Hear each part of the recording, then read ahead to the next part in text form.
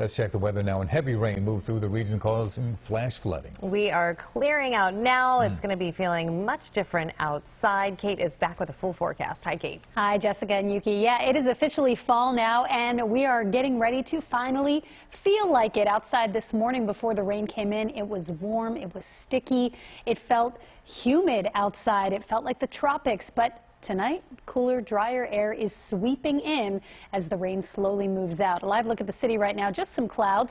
No rain being reported this hour at the airport. We still had some light rain reported last hour. 66 is the current temperature. It feels like 66. The dew point is 63, but winds have shifted, becoming more westerly now, and that west wind is going to draw in that cool, dry air.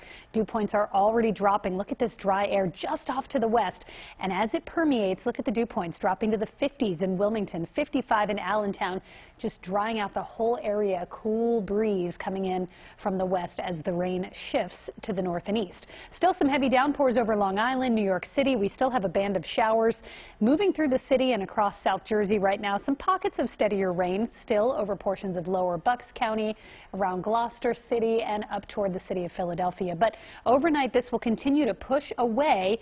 It may be a gradual clear tomorrow morning as the clouds move off the coast, but by afternoon we'll all be centered under high pressure with a good deal of sun. There is a reinforcing cold front on Saturday. Watch how it just falls apart. Not much expected with this, but there may be an increase in clouds or a stray sprinkle Saturday night, and that will just again reinforce the cooling that's going to move in over the weekend. Sunday may be a degree or two cooler than Saturday with high pressure still overhead. Dew points very low. Dew points are in the low 50s or even the 40s right through the middle of next week. That is very crisp, comfortable air. It is a very dry stretch, which is what we need, especially in the wake of a heavy rain event, to dry out and basically get the ground to dry and the creeks and streams to recede once again. 58 tonight. Showers still around for the next few hours, but then a slow clear from west to east. Tomorrow, it will turn sunny for all of us throughout the day, crisp and feeling like fall with a high of 72. Over the weekend, we're talking mid-70s on Saturday, a mix of sun and clouds, a few more clouds as that front approaches. Sunday, perfect fall day, mostly sunny at 73, and it's great football weather. Villanova heading up to Beaver Stadium to take on Penn State. On Saturday, it'll be a little chilly. Temperatures in the 60s, a few clouds with that front moving through, but still a great day for some college football. Nice for Temple football on Saturday as well, mid-70s. Sunday, 73. Monday looks gorgeous.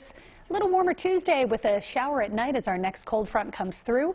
That'll knock us right back to the low 70s Wednesday and Thursday. Yuki, if this isn't a perfect fall forecast, I don't know what is. Oh, it is.